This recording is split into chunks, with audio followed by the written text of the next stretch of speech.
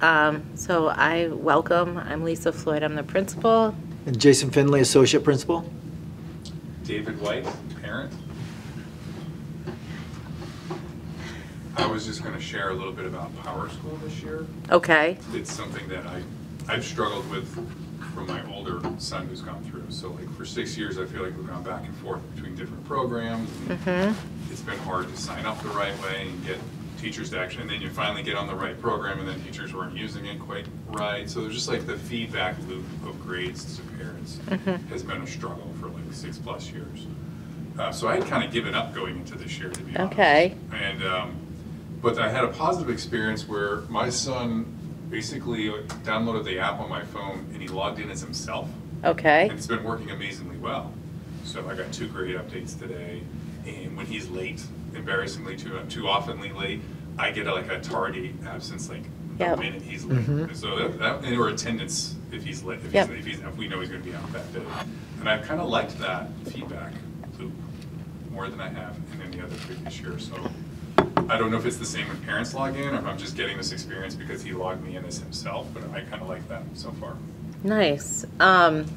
So one thing that we did differently this year is we had run a 2-year pilot of Schoology, which was a standards-based grading platform that we adopted because we were trying to be responsive to needs with proficiency-based grading, and Power School had not yet implemented standards-based grading. So what they did was a 1 was a 25, a 2 was a 50, a 3 was automatically a 75, so it put everything on a 100-point scale, and a 3 is actually proficient and impacts your grade, your GPA far better than a 75. Right.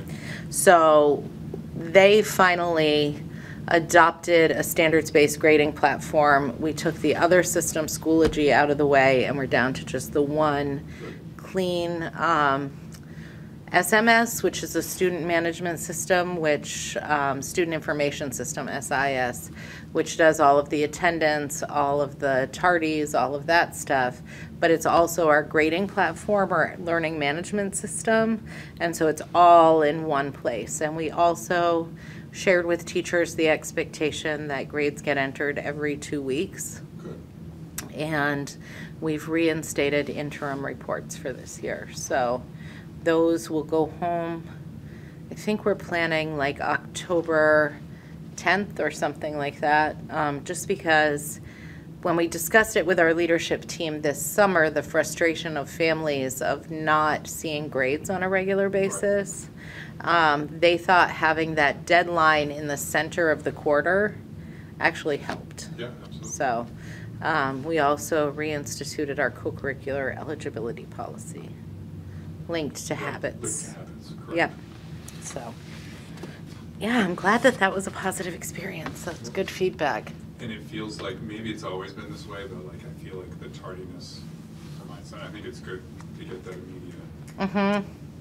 So you have that conversation when you get home, right? Yeah, yeah. It hasn't turned. I mean, he's 50-50 this week, so hopefully it gets better. That's awesome.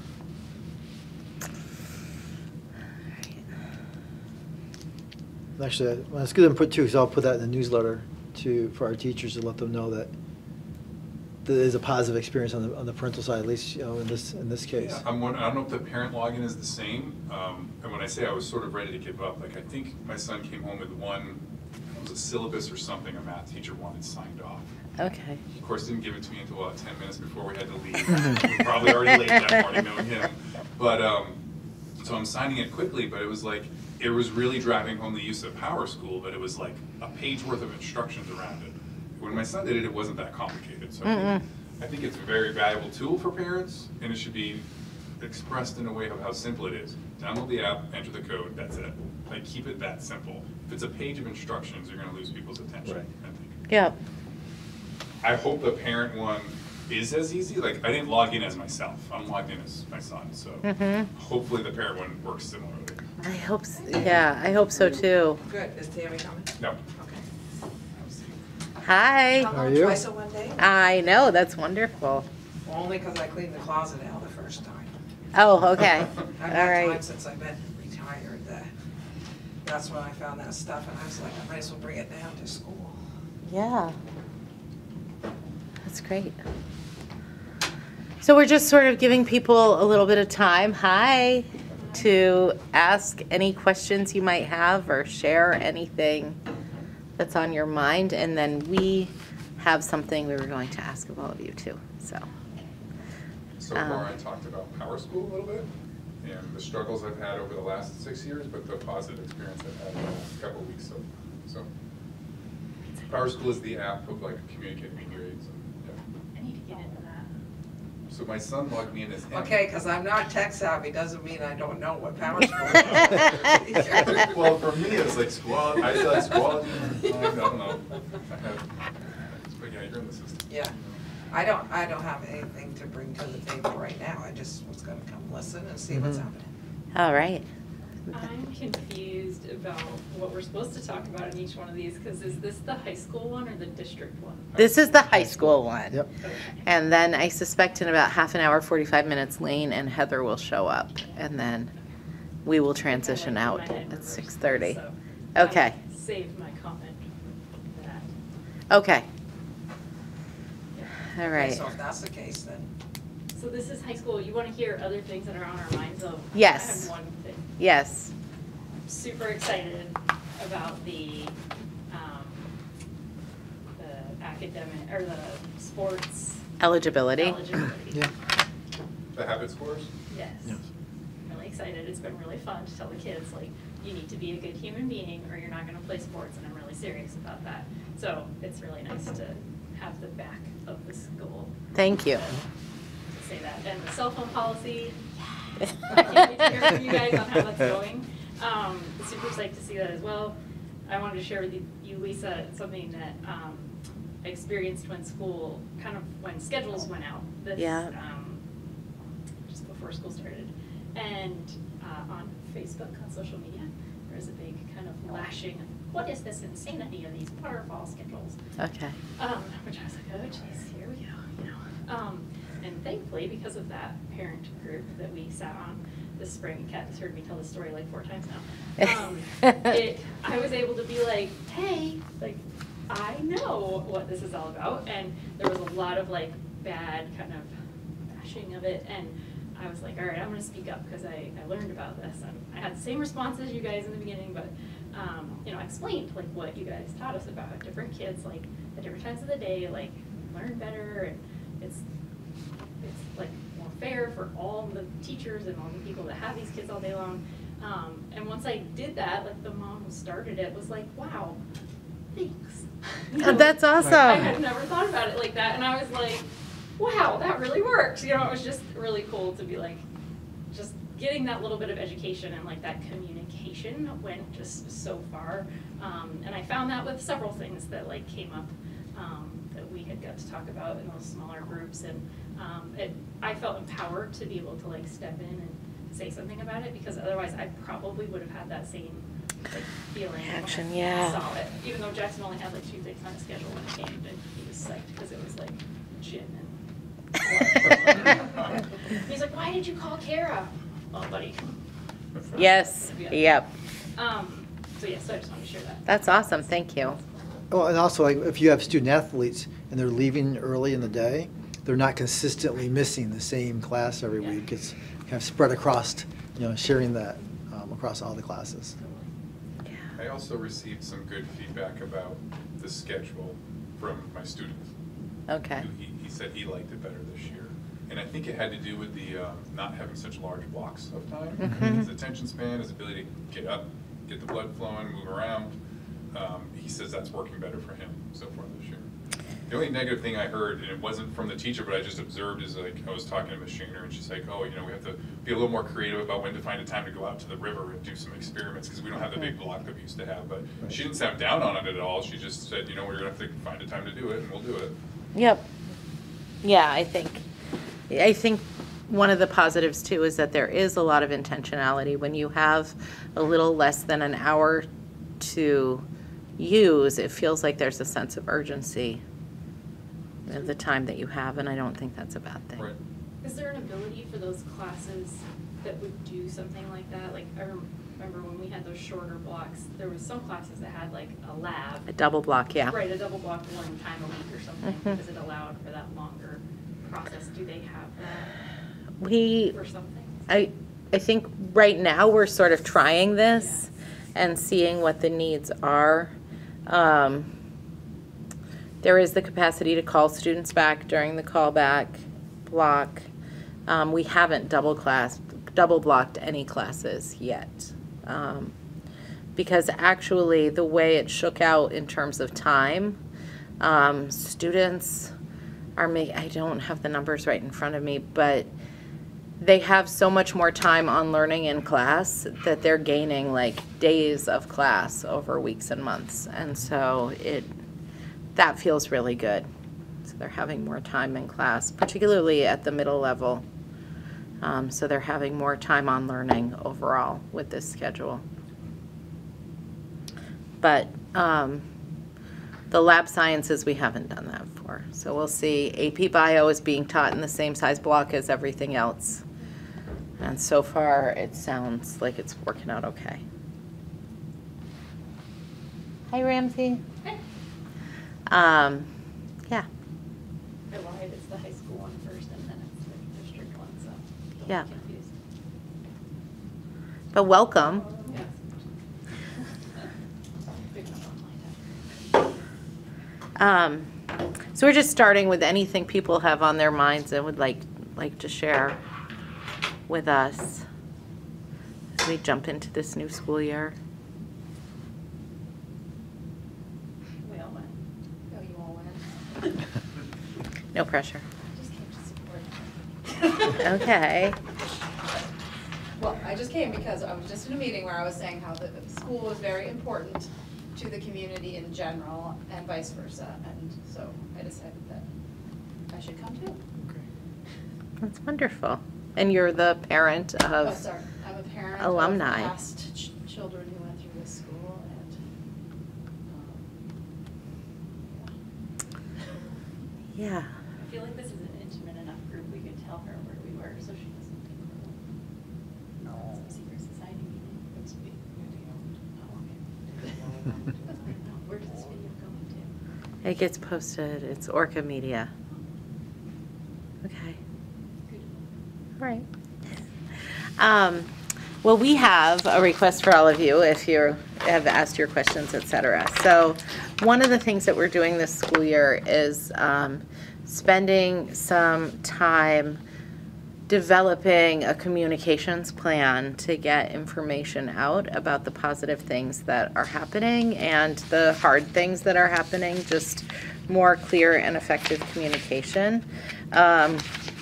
So one of the ways that we thought we'd collect information is just to ask people to share their perceptions, thank you, of our school. And so we asked just some really open-ended questions that we thought we could use as a springboard for discussion this evening, and then also they would give us an area of focus, like where to start in terms of addressing perceptions and help them more closely align with the reality of what we do. Is that an adequate description? Yeah. Okay. Can we give this to you later? Of course. Okay, good. Yeah, it's not a pop quiz. Okay, good. Like, I feel like this is gonna be deeper thoughts.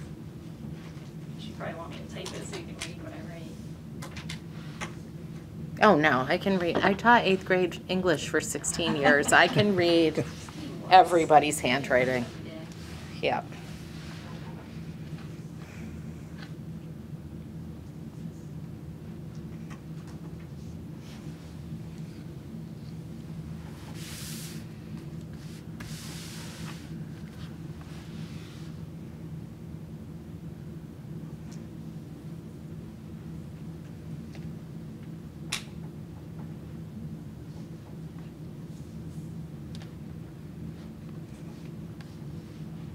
so how does the school communicate now? Right now, what we mainly do, we just barely created a new Facebook presence. I don't know if those of you who get my newsletter each week have noticed down at the bottom, there's a teeny tiny link to Facebook. Our Facebook last fall was filled with harsh things and then eventually crashed when our system was hacked. And so we've lived without it for about a year. So we did a little bit of a toe dip into social media again. So there's that. We communicate mostly through a weekly newsletter that we put out for parents. And we can do robocalls when we need to. We reach out to the Herald when we have an opportunity or something to really celebrate or something that feels newsworthy. We've added the Herald to our newsletter listserv so that it goes to them as well as everybody else. So if there's like on our newsletter, there's a mark your calendars section. And so if there's something on there that they see that they want to cover, they can come here. I think that's most of it. Yeah. Can I ask for an update? I forget where we left off with the homework policy. The More of the next meeting? Yeah, that's more the next meeting. The homework policy, we collected feedback from the advisory board. Lane collected feedback from staff. I think students had an opportunity when talking about the portrait of a graduate work, which we had a lot of student voice in, to give some feedback. And I think they're hoping to get near a final draft on it. So I know that they really appreciated the thoughtful feedback that our Family and Community Advisory Board gave them. Because I had several, I think 3 or 4 pages of notes just from our small group that I was able to share.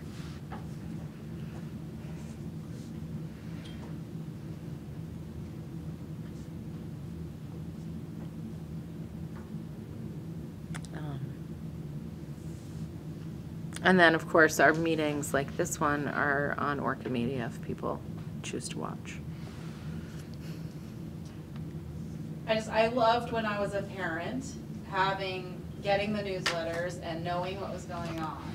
But I felt like as soon as I wasn't a parent of a child in the school anymore, I had no idea what was happening in the school.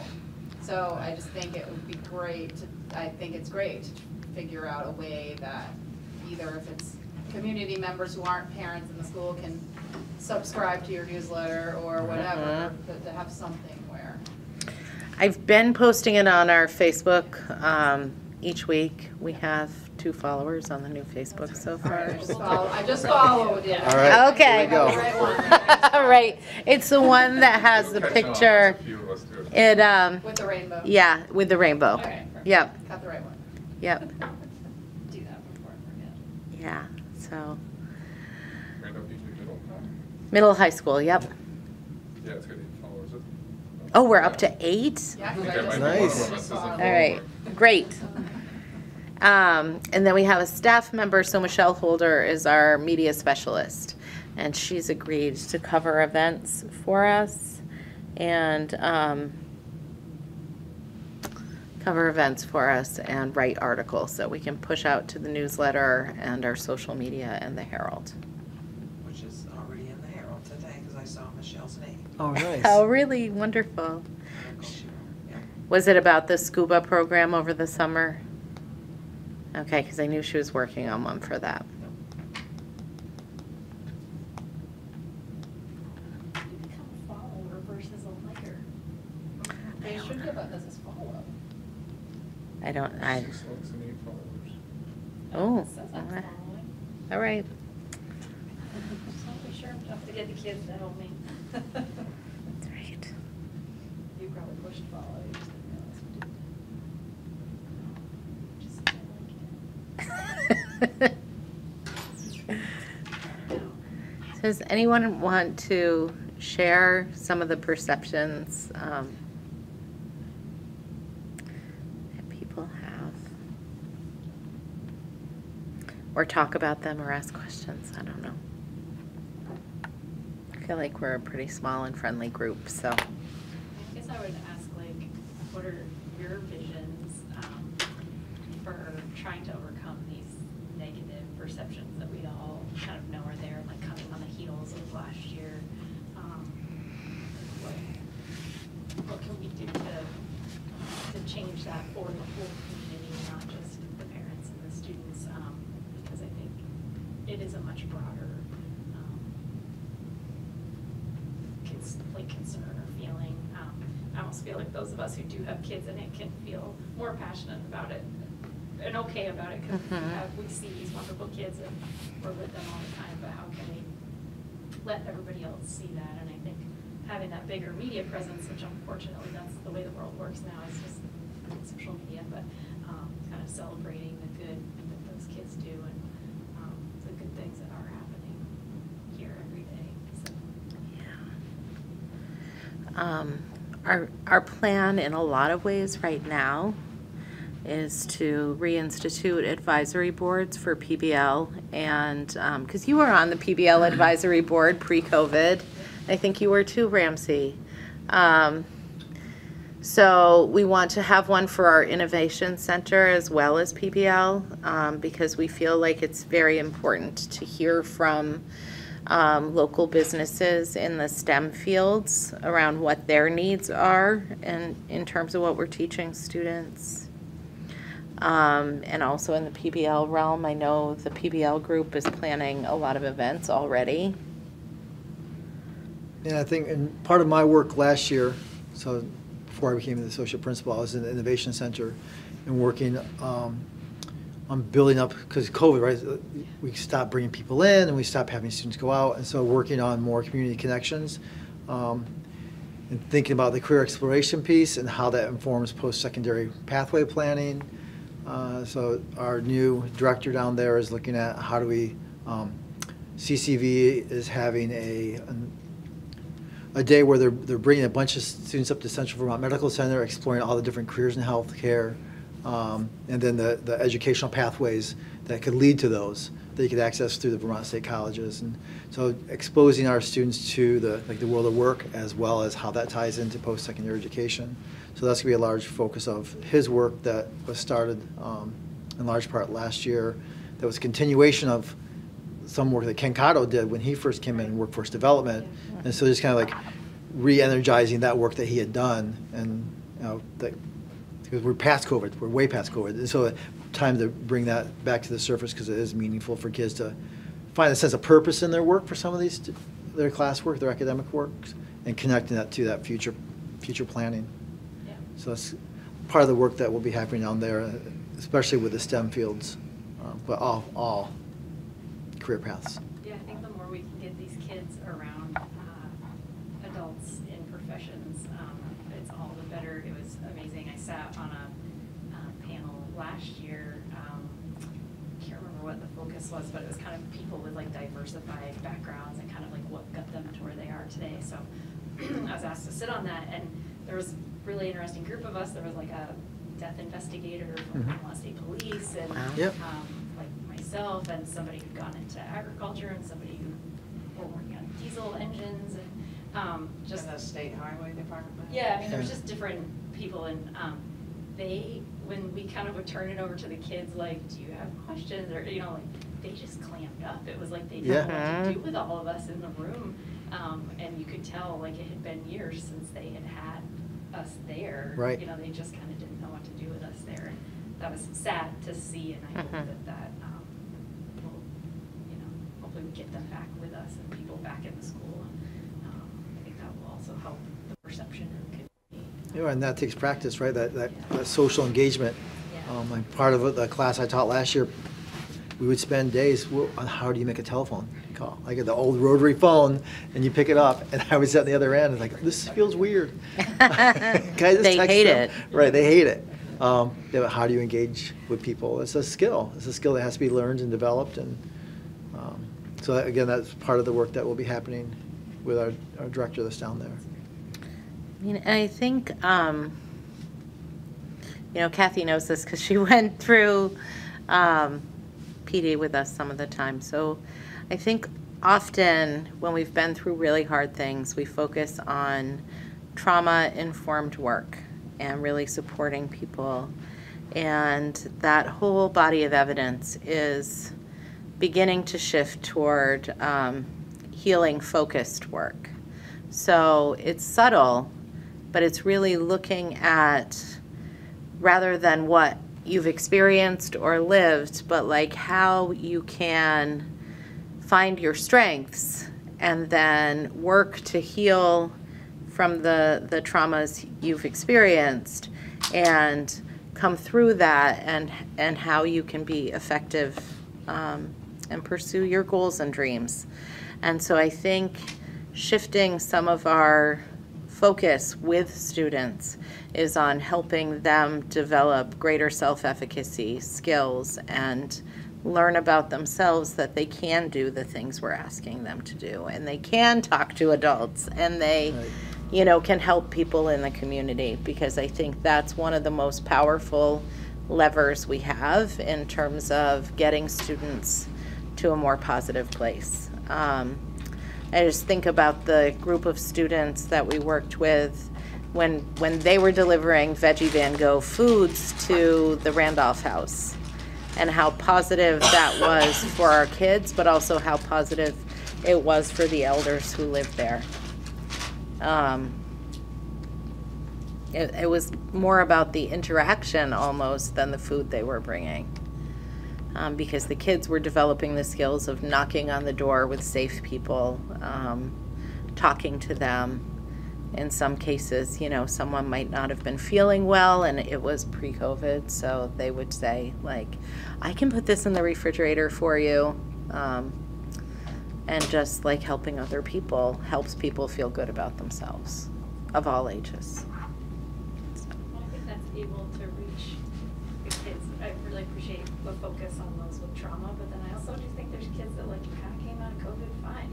They didn't have anything super traumatic, or they don't view themselves as having gone through trauma, and I sometimes think that group kind of gets forgotten a little bit or not focused on. So I think also framing it maybe a little differently to them to remember those kids. I think about my own son, and he probably wouldn't tell you that he's had any trauma from so Right. whatever those kids do, that they just want to keep.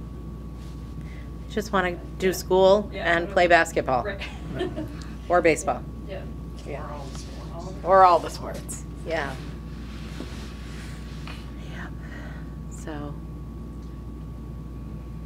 those are some of the things we've been communicating. Also, our test scores, we're a school who has gained, even if it's been limited gains throughout COVID. We haven't had the 10 or 15% setbacks that some schools have experienced. And so I think that really speaks to the resilience of our kids and our teaching staff as well.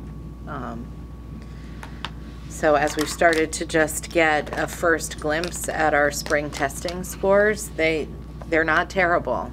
And we're still moving forward. And so I think that's an important thing to focus on too, because it's not that way everywhere. And the work that happens here is good work in a lot of ways. We always have room to grow, but yeah. Right now we're experiencing a little bit of growing pains from the cell phone policy. Yes. Mine's not complaining one bit about it. Yeah. I think students were a large part of the population that was asking for more structure around cell phones. They were disrupting. They saw the disruption that it could cause. When someone's sitting next to me, my teachers constantly have to ask them to put it away, and then it's taking away their learning time. They realize that, and so I think we're seeing that a few are struggling with it, but I think mostly the response has been positive from the students. They still kind of well, I'm in between classes, in the bag, right? It's it's either at lunch, before school, or after school, and that's it. Yeah, I got a text lunch. yesterday around that time. I said, "Put your phone away." Yeah. What are you doing? Lunch. Yeah. Yeah.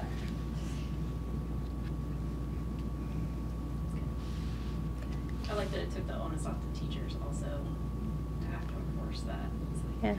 I mean, they have still have to enforce it, but it wasn't so pointed at them.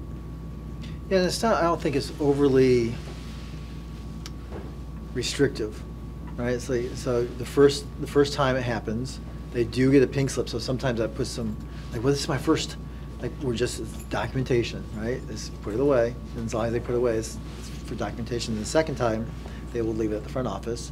Then they can actually come and pick it up at the end of school, right? So it's like still, and then once you get to the third time, that's when a parent has to come and get it. But what we'll start to see maybe more of that now that we've been in long enough, is it's not by the day or by the class, that's cumulative. So if it happened on Monday in this class, and Tuesday in this class, and Thursday in this class, that's 3. That's number 3. So it's, we're getting that point, I think, in the school year where some of those students might be creeping up to that. Will parents be told on 1 and 2? They should be Or receiving 3? phone calls. You should be receiving Yep. phone calls from the teacher. Yeah. So he must be doing Kathy emailed me the other day, and my heart sank. I was like, what did he do? And then I'm like, oh wait, she's not there anymore. Oh. Oh. Trauma there. Yeah, and I think the vape sensors, I think, are really helpful. Yeah, I was anticipating that that would be all consuming of my day. So what happens is, as soon as a vape sensor goes off, there's a number of us that receive these email notifications, but it's been really minimal So where are they located? everywhere. Put in the bathroom. Well, yeah. Oh, that's fine. No, I just wondered if it was like just bathroom. Right, so. They're not gonna put arrows to them. Yeah, no, okay. Oh, the kids know what they are. Yeah. Yep. Good. So what we tell students is in bathrooms and places where we had problems in the past. So that kind of leaves it open to where that might be. Now that we're talking about bathrooms, I'm curious if the doors are open or closed or on or off, or if there's anything to do with that. The doors are on, but we have been clear that if the level of vandalism and vape and making younger students feel unwelcome gets back to where it was, then we'll have to talk about it again, because the bathrooms are for everybody. Is there So. anything more you can share about the vape results of those sensors so far? So they let us know, they let us know when there's a vape event. They let us know when there's an event that might be an aggression event, because the way it's been explained to me is that they develop, we don't hear what's going on in any given place, but they have a sensor that develops like a common level of sound. And when something is atypical, then it alerts. So we have reinstituted a senior lounge for seniors who have who've earned senior privileges. So they have to maintain those privileges in order to be able to access the lounge. They were very happy about it. They were playing a game there the other day, and apparently there was some cheering, which registered as an aggression event. And they were really surprised when 3 of us showed up to see what was happening. But that was okay. I think it's good for them to know that we're taking it seriously and we're going to be there.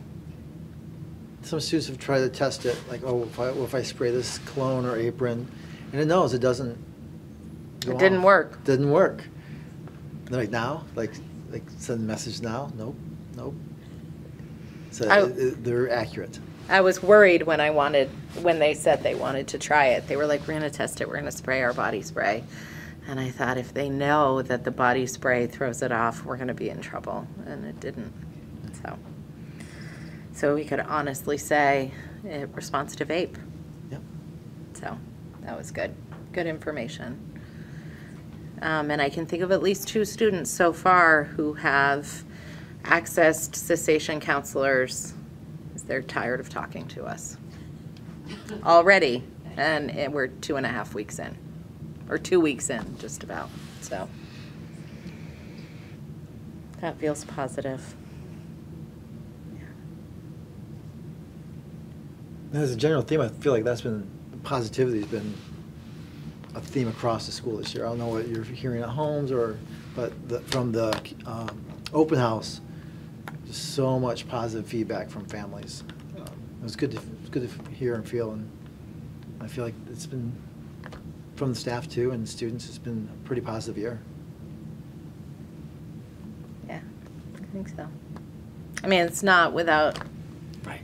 struggle, but We're still a 7 through 12 school, and students are students and kids are kids. yep. Gonna kill the conversation now. No. You guys have been here for a while. Yeah, we started at 5:30 and we started with people's feedback and questions, and then we're collecting perceptions. So, yeah. But we have graphic organizers because sometimes I just have to make them. Like the old teacher part of me dies hard. So we are. Oh, that's what this is. That's a graphic organizer. Yeah. Worksheet, whatever you want to call it. Ask for more time, I want to take it home. Yeah, we'll allow it. We think we're going to have a musical this year. We have 30 students signed up in after-school theater. We have 8 students signed up in after-school dance, so those are 4-credit classes in the fine arts, and our dance teacher is working with a PE teacher so that we can offer PE credit for dance. Yeah. And then we split the music position. We were having trouble finding a suitable candidate. And then we found a really strong choral music teacher who fills the 0.5 of the position, and an instrumental music teacher who accepted a 0.5 position. So our arts hallway is so vibrant during the school day. And after school today, our rock band was playing and dance class was happening, and people in our innovation center were still printing with the 3D printers after school. So it was a happening place down here. And would you talk about the after-school bus? Yeah, that's And so- exciting too. Right, which opens up a ton of opportunities Yep. for students. You might have more information about that, but runs for all 5 days? It's running all 5 days. So because we have classes happening after school that students can get credit for, it's important to be able to get them home afterwards. So if you wanted your student to access the late bus, there is a Google form that's in our newsletter, and you would fill that out, and then we check attendance partway through the morning and cross-reference that with the day that you've signed up to attend. And then Danny, our Director of Transportation, figures out which buses will run based on ridership, and then they show up between 4:15 and 4:30 and take the students home. And so right now, we don't have as many riders as I think we will have. It seems like we're gaining more and more every day as kids realize that it's a resource available to them. And I think the elementary schools are starting October 15th, right? So then we'll have more students who can attend after-school programming at the elementary level and then hop on the buses and go home closer to when mom and dad get home.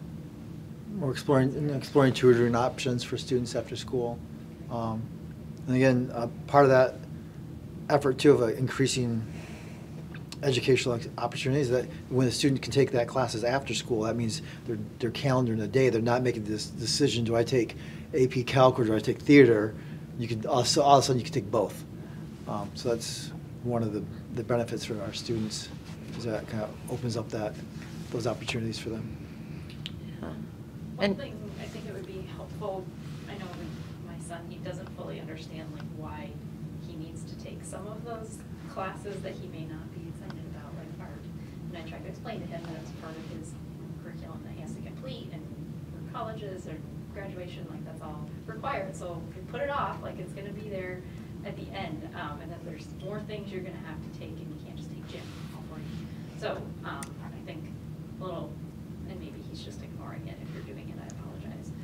but just focus for them on that planning, that 4-year planning, and why you need to like check these marks off, the benefits to doing it early versus waiting until your last year, but that could be helpful back end. I know they do some of that at the end of 8th grade, but it's such a frantic time. We also, what else have we done that's new? We also bought an SEL or social emotional learning curriculum. And the one that we got is called Wayfinder. And it is aimed specifically at grades 7 through 12. So a lot of that goal setting and understanding your 4-year plan is built in. One of the things that we realized is that advisory depended a lot on which advisor you got. So if you had more than one child, you probably know that went through our school system that sometimes you might get an advisor who like communicates really well and you feel like you understand everything, and sometimes your child might get an advisor who is great for them because they play a lot of basketball but not great at some of the other things.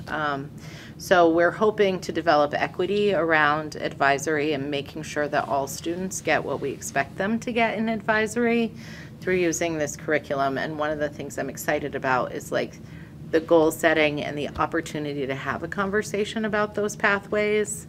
And it also has different lessons for different grade levels so that over time students will start setting goals that are appropriate for 7th graders, but then in 9th grade, it's like starting to look more at college and career readiness and what you need to realize your goals and dreams. So we haven't rolled that out yet. We were giving people an opportunity to do some of the team building and all of that beginning of the school year work, but that should be happening in the next 2 weeks. Yeah.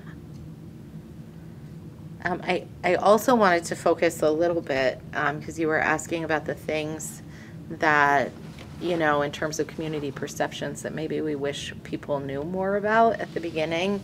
And I think in our area, it's really remarkable that our students got to go snorkel in Key Largo last year and experience science hands-on in the ocean. We are in a landlocked state. We don't live in a particularly wealthy area in the state. And students in the marine ecology class, regardless of their ability, their family's ability to pay for that trip, they fundraised, they wrote grants, they did all of those things. And so students were able to go on that trip. I think it's really special that we offer dance for credit after school at a public school. I also know that this summer we had 13 students become certified scuba divers, which is remarkable, and they are fundraising and beginning to plan for a trip. They got a big grant that will allow them to use their scuba diving skills to plant coral in a coral reef that's been really impacted by the ocean becoming warmer. So they're studying about our world and ways to make a positive impact, and then they're going to do it. So that's pretty exciting. And where else? We went last year. We went to Japan. We had kids, Morocco, Japan, yep. Right. So it's German exchange is on its way here. Yep, in October, the Cuxhaven trip will be here. Those students will be here. Yep. yeah, so Videos, put them on Facebook to tell these stories. Like, I just think they're going to be shared and people are more likely to watch them than read like an article that they might not see in the Herald. Right. As sad as that is, that print just doesn't help. I know, that's... But I think a video or those heartwarming stories when parents share it, it just kind of spirals. So I think those types of things are created that they should kind of be. And then they hear the voices of the kids and see the excitement. That's very good. So one of our graduating seniors last year asked the rationale for the decision that we made. And so we sat with him and explained the whole thing, and he was like, that should be a TikTok. This was a 3-minute conversation, and I understand. Right. And I was like, I don't know if I'm ready to become a TikToker, but okay. Well, you can just have a kid role play Right, you. yeah. Exactly, Right. that would be perfect. Yeah, all our theater kids, right? Yeah, yep. But I do think there's something to be said for video. Mhm. Yep. It's good feedback. What's that? Positive ones. Yes, Right. oh yeah, oh my gosh, yeah. I don't think anybody in the world needs more negative videos.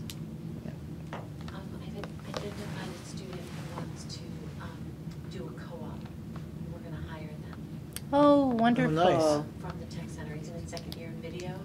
He did our portrait of a graduate video last year. He's the one who made it. Mm-hmm, So ideas like this, I have a student with skills identified. sweet. I'm excited about it. Yes. Mm-hmm. Yeah, I wasn't sure if that was still being offered at the tech center. It is. Yes. It's a Yeah. wonderful program Yeah. and it's full. Yeah. Great I- instructor. Yep. Great instructor, yeah. Yeah, I mean, capitalize on that. Mm-hmm. Right. And put it out to the community. I mean, there's plenty of like small businesses that need like help, that kind of stuff. We're kind of trying to expand this little thing on our farm, and I know personally, like struggling trying to figure out how to make reels on Facebook has about pushed me over the edge. Realizing that people actually go to TikTok and make them and then put them on. Oh, yeah, it's And so easy. I just need Jackson to come home, like, to help me do this, and that's just the way of the world now, is this Mm-hmm. video on social media, so let's get out there. Yeah. Everybody will be grateful.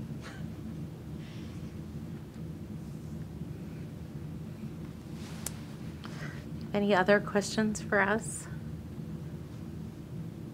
Just monopolize the conversation. I know my car ride home, there's gonna be like 20 other things. I'm like, I wish I would have shared that we're doing this and that. Talk about the doubled up math and. Oh, yeah. Oh, I was gonna get there, yeah. So we used the data from last school year, in combination with the information about, we used to have like lit lab and math lab, and it was a lot of like homework completion blocks, and it wasn't really moving students forward in terms of skill development. And so what we've done this year is use the data from late last year to populate learning extensions in math and literacy. And students can test out of them and come out on a quarter basis. But they're really focused on skill development. So the STAR 360 test, we sent home scores with schedules last year. We used that data to help populate these extensions if students need skill development. That program also will identify where the skill gaps are for students, and it will group them, and it supports teachers in understanding where they may need to do some greater development or focus. And so that's the curriculum that we're using in those extensions, and students have been really overwhelmingly positive about it. Just had a student today who showed up and he was like, I don't know that I want to do this. Like, I'm scheduled into it, and I didn't take the test seriously last year, and you know I didn't take the test seriously. And so we just said, we're going to give the test again. Take it seriously. But we're not giving up on your capacity to learn. I mean, this student wants to have his own business one day. He needs to be able to communicate. And he was like, fine, if I am struggling on the test, then I will stay. But if I can pass it when I really try, I want out. So we agreed, and we'll see how it goes. As his scores have been close to the cut score a couple times, but you just don't know. I feel like, You know, put some onus on. yeah, give them some ownership too. He has 2 math classes and he grumbles about 2 math classes, but then he goes, I actually really like my teachers, it's kind of fun, so. I'm like, great. Right, and I also think having those conversations, it makes the kids feel really cared for. Mhm. Like we're really paying attention to what they do. And kids, well, I can't remember what survey it was, but our kids want to be challenged. They shared it in a survey. They want to be challenged to try to be their best. And so this is part of that, you know, making sure that everyone's reaching their peak potential, whatever their own potential is, but they want that challenge. Ms. Miller, there was a question earlier, and neither of us had off the top of their head, around the schedules. What was the total, over the course of a year or the students' time here, what's the total number of days or hours are we adding with these small schedule changes? Do you know off the top of your head? So, and I think it's a little reduced from this because of the advisory and keep on the Xbox. But when we did the analysis, I mean, the biggest thing that's going to improve the students kind of academically is time for teachers. Right? That's the biggest leverage point. And so we did an analysis a year or two ago about, how much time on learning are the students actually spending versus, what's kind of the national norm.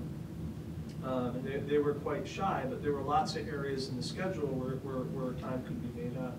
And so the maximally, based upon the schedule, it would add 175 learning hours per year, which is significant. It's almost like an additional class. And then I did the calculation a little further. If the students are here from middle school and high school, it's about an additional year of learning that they wouldn't have with us. And so it makes a huge significant. And the scores at like the high school have actually been going up the last couple of years, even during COVID. But one of the things I'm worried about is we still don't have the 9th grade scores. I know. They're not coming out until the end of the month, but we had that disruption, right, with the heating last year, and so that's going to have an impact. And we'll see what that is. But again, Current 9th graders or last year's? last year's 9th graders. Yeah. Well, anybody who was at the high school will be a little impacted because they lost probably about 3 weeks. When you guys did that analysis, wasn't most of the pickup in teacher time because of getting rid of things like the callback? Callback, the daily advisories. And so one of the discussions that we had, like on the advisories, which is why the SEL program was brought in, we talked about the Wayfinder, was advisories are actually not a bad thing if you have a curriculum that everybody is following. And so that was kind of built in. I think they weeded back a little bit at the time. I think they got rid of one of the callbacks. I think the students are actually picking up even more instruction time, because we were talking earlier, the teachers have smaller windows of time. They don't have these huge blocks anymore, so they're being more urgent and with their time. They're being more strategic, I guess. But and the cell phone policy, I think, is helping too, because I know my son, when he had a huge block, if he finished his work, he finished his work. The teacher didn't throw more work at him. He was like off on his cell phone. So yeah, I think those two things are helping a lot too. Yeah, the 90-minute blocks I did my research for my last degree on schedules. 90-minute blocks are tough. Unless you're an art teacher or science teacher, it's hard to manage the time and maintain a sense of urgency with the kids and the teachers. About the 60-minute point, somewhere in there, 55 to 65 minutes is the sweet spot, which they've hit. So they've got a really good schedule right now that they've developed.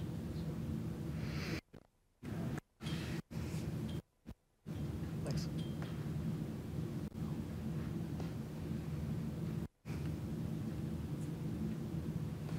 They're resistant to wait time. Which is good. I mean, I'm here as well. I usually do hang out more kind of at the district level piece, so I'm happy if there's questions, district level or district priorities. It sounds like you did a little bit of the mental model discussions. We did. That's what the graphic organizers are. So I'll take those if you're ready to hand them back, or drop them off anytime. Yeah. Thank you for coming out tonight.